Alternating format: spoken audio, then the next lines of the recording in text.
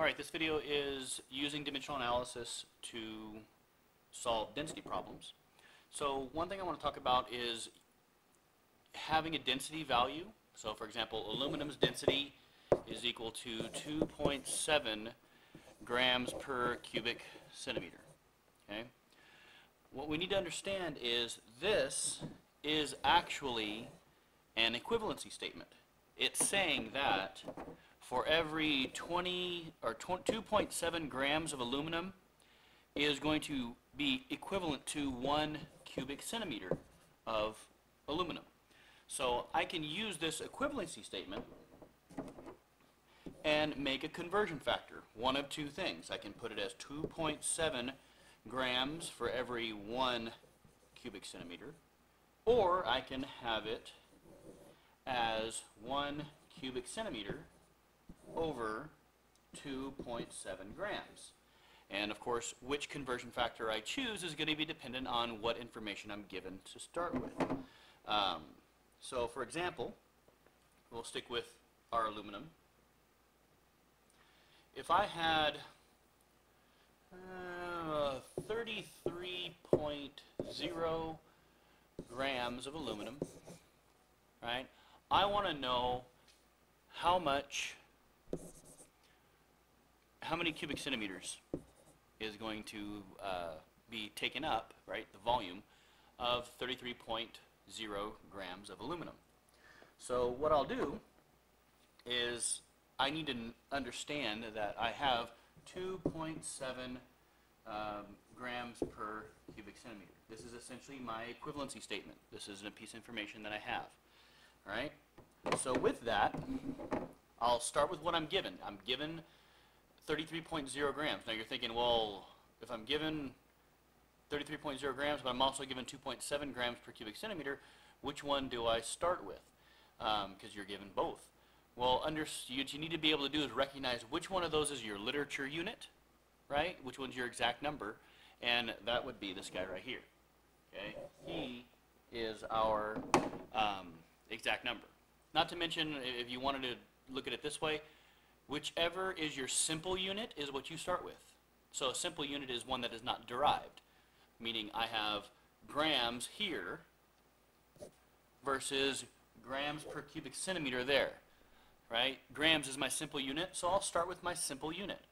So 33.0 grams of aluminum,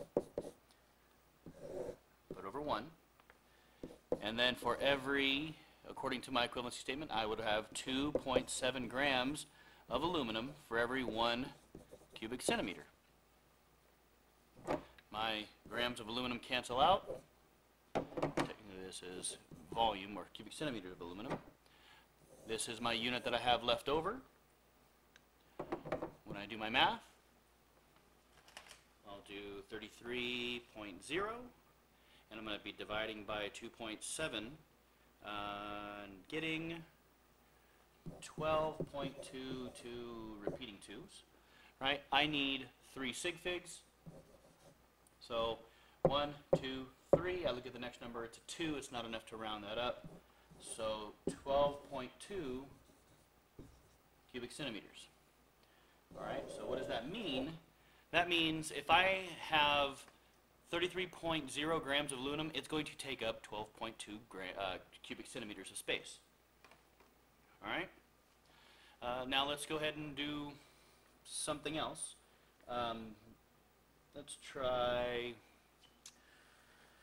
I don't know, start with a volume of 16.04 cubic centimeters, and I want to know how many grams of,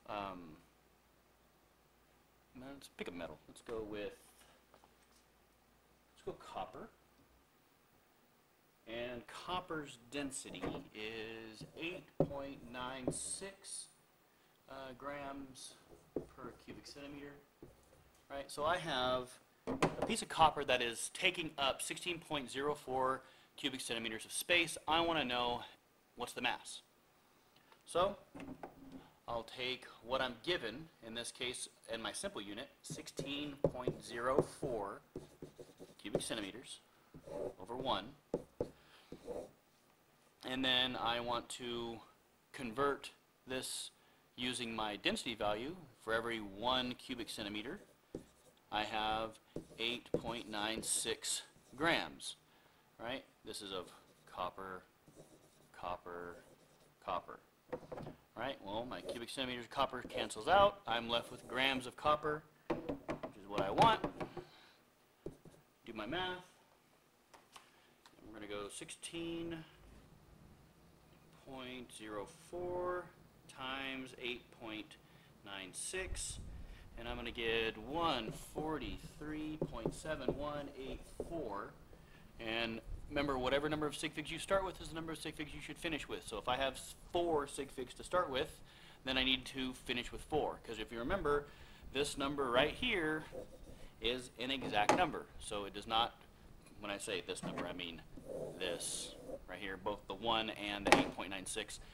They are not going to play a role in sig figs. So I'm looking at 1, 2, 3, 4 sig figs there. So I'm going to go 1, 2, 3, 4. This 1 is not enough to round that 7 up. So my answer is 143.7 grams. Again, what does that mean? That means if I had a piece of copper that was occupying 16.04 centimeters or cubic centimeters of space, it would mass at 143.7 grams. All right, that's copper. And that's pretty much it. Okay.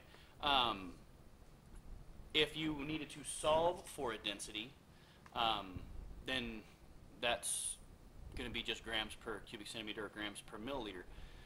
You don't necessarily use the density because you're solving for the density if I asked you that kind of question. But for both this question right here, where I have mass and I'm looking for volume, okay, I can use the density to solve it indicated here.